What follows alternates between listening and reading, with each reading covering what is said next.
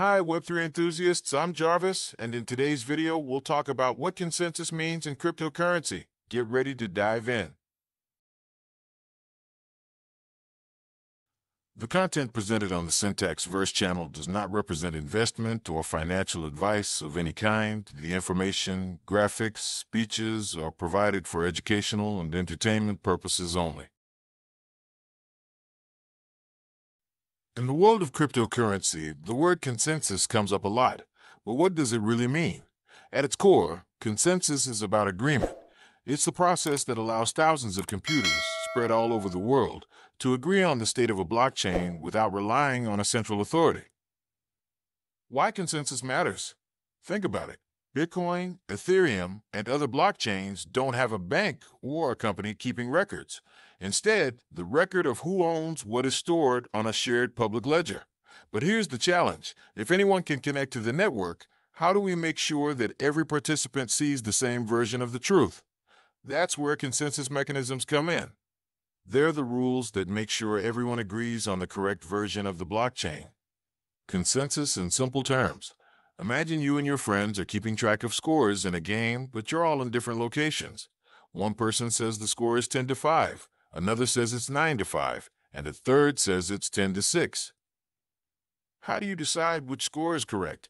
You need a system everyone trusts, a way to agree on the right version. That's exactly what consensus does for blockchains. Types of consensus mechanisms.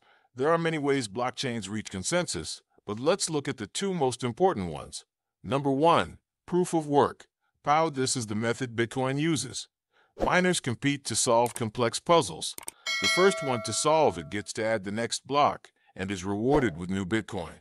Proof of work is secure, but it uses a lot of energy.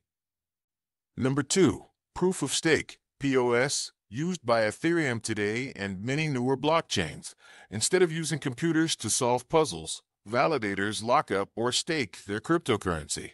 The more they stake, the higher their chance of being chosen to add the next block.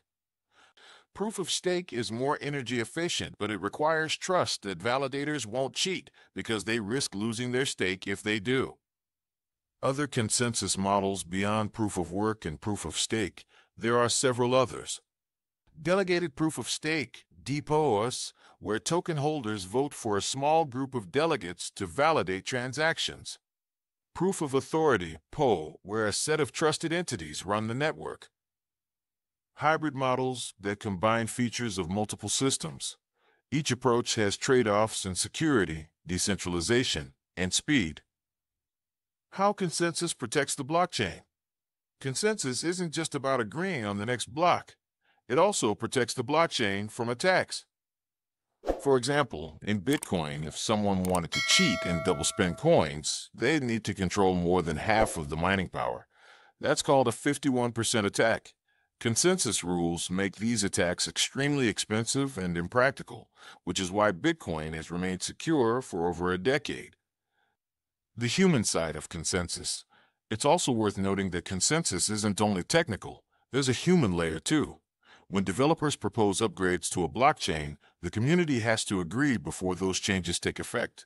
Sometimes this leads to splits or forks, where one group supports the old rules and another adopts new ones.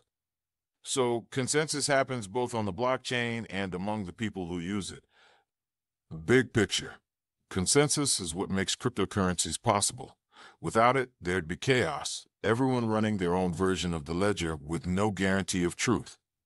With it, millions of people can exchange value over the internet without trusting a central authority. Final takeaway. When you hear the word consensus in crypto, remember, it's simply the system that makes sure everyone agrees on the same reality. It's the foundation that keeps blockchains secure, decentralized, and reliable. Thanks for watching the video, guys. See you all in another Web3 course. Goodbye.